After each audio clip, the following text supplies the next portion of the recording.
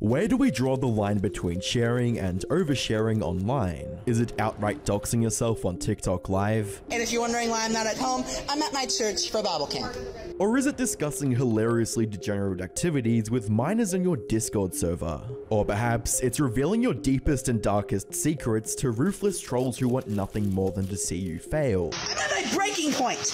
You're effing trolls who have nothing else better to do! Hi, I'm the InternetAnarchist. I create weekly YouTube documentaries, and today we'll be diving into one of the dumbest degenerates on TikTok, from the numerous allegations of PDF file activity to the self-doxing and horrible responses that embarrass himself in front of millions. This is the story of Gabriel Gage, better known on the internet as Nova Online. While Nova garnered most of his audience on TikTok, it wasn't the first platform he made content for. On the 29th of June 2020, Nova created the YouTube channel named The Novine Universe, with his first upload coming around 2 months later. As with many emerging creators, Nova's Let's Play videos weren't there yet in terms of quality or engagement, but that didn't stop him from trying out different games in hopes of one going viral. From Fortnite to Minecraft to Brawlhalla, Nova was doing everything he could to find his footing on YouTube and grow past getting only a few dozen views per upload. Although Nova began to see some success in his later uploads, he decided to take a considerably long break following his making some changes to the channel upload, which described his future upload schedule. I'd actually like to get a video out almost every day to every other day. At the time, this was the most popular video on his channel, with over 5,000 views and a comment section that showed people were still interested in watching his videos. Unfortunately, whether due to lack of motivation or preoccupation with other things in his life, the uploads would end here for now.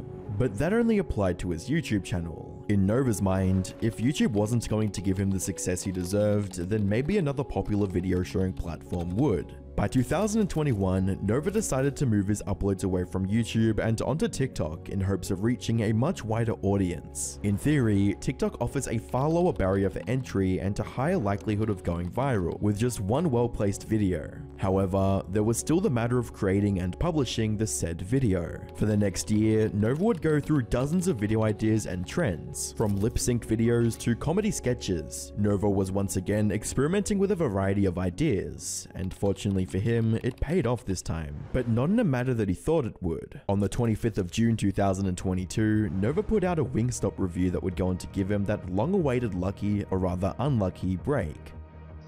Trying Wingstop for the first time.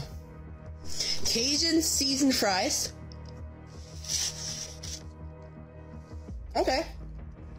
Mildly spicy, but nothing that I can't bear. These are actually pretty decent, 8 out of 10. With over 9 million views and thousands of comments, this was the most engagement Nova had ever seen. But sadly, these astounding metrics weren't the results of Nova's groundbreaking food review. It was his appearance that viewers associated with stereotypical Discord moderators, with comments reading, "Average Discord mod," and "Try to go outside for the first time." Negative commentary or not, Nova was now determined to recapture that virality as he doubled down on making more food reviews. And after a few tries, it worked again, but for similar reasons to the first. On the 6th of July 2022, Nova broke his previous record with a Monster Energy review that garnered over 11 million views. The only problem was that Nova doxed himself in the process, a mistake that would come back to haunt him. Trying Ultra Sunrise Monster Energy, and if you're wondering why I'm not at home, I'm at my church for Bible camp. We're just waiting to board a bus to go to Cusick. So, we're trying Ultra Sunrise Monster Energy in the morning before we go. It's 7:46 a.m. First impressions. Smells like orange juice.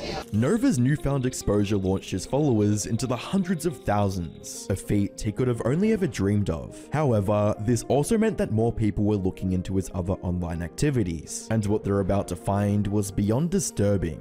To promote his other social media platforms, Nova included a solo.to link in his TikTok bio. At a first glance, nothing seems to be out of the ordinary, but a quick peek into his Discord server, Novine Universe, changes all of that. Users Users who were brave enough to join the server were greeted with images of Nova engaging what can only be described as age regression, when a person's thoughts, emotions, and behavior revert to that of an earlier stage of development. From photos of him wearing diapers to conversations about wanting a messy diaper, Nova was sharing rather personal and concerning details about himself with whoever found their way into his server. While these discoveries weren't damning in and of themselves, it's important to remember that most of Nova's audience came from TikTok, which has a predominantly young viewer base. This led many to suspect that Nova was putting this disturbed imagery in front of minors. Sadly, in mid-2022, these suspicions were confirmed when videos of Nova acting inappropriately in Discord calls with minors surfaced on TikTok. Don't be surprised if I fall asleep on call again. I won't be surprised. As you said, I've been looking cute when I sleep. Yeah. Nova already had a few trolls that enjoyed targeting him, and degenerate activity like this was only going to add fuel to the fire. Numerous TikTok accounts dedicated to trolling Nova began sharing this information, and it wasn't long until the church he referenced in his earlier videos became aware of the situation. In response, the church excommunicated Nova and alerted local authorities of his deplorable actions. As you'd expect, Nova wasn't all too pleased with these events, and went to TikTok live to vent his frustrations. Y'all are being legitimate assholes. Have you ever seen an episode of Darman? You would know to not be an asshole to people you don't know nothing about. Don't judge people before you get to know them. Proof my ass, it's all photoshopped. It's been proven. I'm at my breaking point. You're effing trolls who have nothing else better to do! Even though he was trying to frame this as an attack from the trolls, Nova was frantically doing damage control behind the scenes, with messages from Nova reading, "They need proof of me a child for me to get arrested," as well as, "I need all the evidence I can get that proves I'm not a DM me with all the evidence you can." By September, the trolls are doing whatever they could to get more reactions out of Nova, from raiding his Discord server multiple times to fully doxing him. The trolls were relentless in their mission to frustrate Nova at every turn. The views and engagement on Nova's TikTok page were becoming less about his content and more about the drama that surrounded him. However, Nova didn't recognize this fact, as he continued to post food reviews and occasionally rant about the trolls. Whether Nova was aware of it or not, his need for online recognition and reluctance to address the skeletons in his closet was a recipe for disaster. Disaster that it was nowhere near ready to handle. By December 2022, tales of Nova's dark deeds had spread beyond TikTok and were now making the rounds on YouTube, with the user Underflow documenting every detail. I found that Nova followed a multitude of underage children, boys and girls, and people who suck on binkies, people who are so fucking young, it's insane. In addition, Underflow also covered Nova's involvement in an animation project dubbed Ohio the Anime, which was later revealed as a scam that collected money from aspiring voice actors who wanted to be part of the production. To distance himself from the situation, Nova gave his side of the story on the 14th of March 2023, with his upload titled "Why I Left Ohio the Anime." About 2 to 4 weeks ago, I cut ties with Ohio the Anime.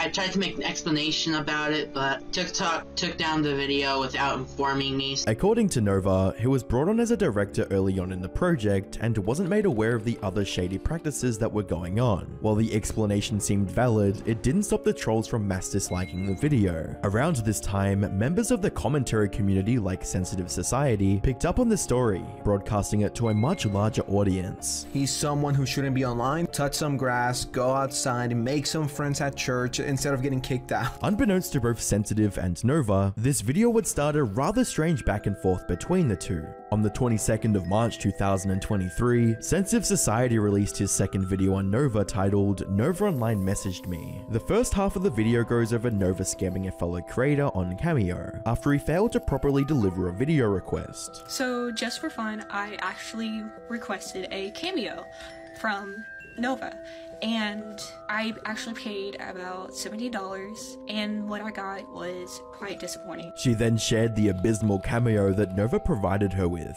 Hey Catnip Chip, I saw you finally requested a cameo, but hey, I just wanted to shout out your TikTok. I'm not sure what the name is, but hey, big shout out to you, Catnip Chip, and thank you for being a fan. And Kadri signing off. The other half of the video was spent documenting Sensitive Society's attempt to get his own cameo out of Nova. I spent $31 in this cameo. It wasn't $17, I paid for extra shit. And then I get this notification from Noah Gage. You don't think I fucking know you? I guess he's been a fan of the channel for a hot minute now. Ultimately, Sensitive failed to get a video out of Nova. Then a few minutes later, he says, explain yourself. I said, I just want my cameo, Nova. And this is the last message I got from him. You don't think I fucking know you? Bullshit. I'm not taking this request. Their third and final interaction would come on the 12th of August 2023, when Sensitive gave an update on how Nova was spreading rumors about being pressed for an interview. This is Noah's account. Sensitive Society is peer pressuring me. This was August 1st at 8:59 his time. Then he says he wants to do an interview with me and clear the allegations out. Problem is, I'm always misunderstood, and the reason he keeps making videos on me is because he wants money. You're talking like I talk about you every single day. In hindsight, Nova was being offered a legitimate opportunity to tell his side of the story and potentially get heat off his back, but he threw it all away for validation from the little fans he has left. In the end, Nova got the notoriety that he wanted, but it ended up being a lot more than what he bargained for. Instead of a legion of adoring fans, Nova got an army of trolls that were a product of his lack of self-awareness. Had Nova taken a break from the internet or properly addressed what he did, then maybe there would have been a slight chance for him to turn things around. Unfortunately, he chooses to label anyone who disagrees with him as a troll. Ironically, this only serves to boost the negativity around his platform, as almost all of his posts are filled to the brim with people either making fun of him or calling him a PDF file. Similar to many aspiring creators, Nova wanted recognition, and one lucky TikTok video put him on the map, but it unknowingly exposed aspects of himself that he'd rather keep out of the public eye. Will Basut lost his entire audience in just 1 month? Click the video on screen to find out more.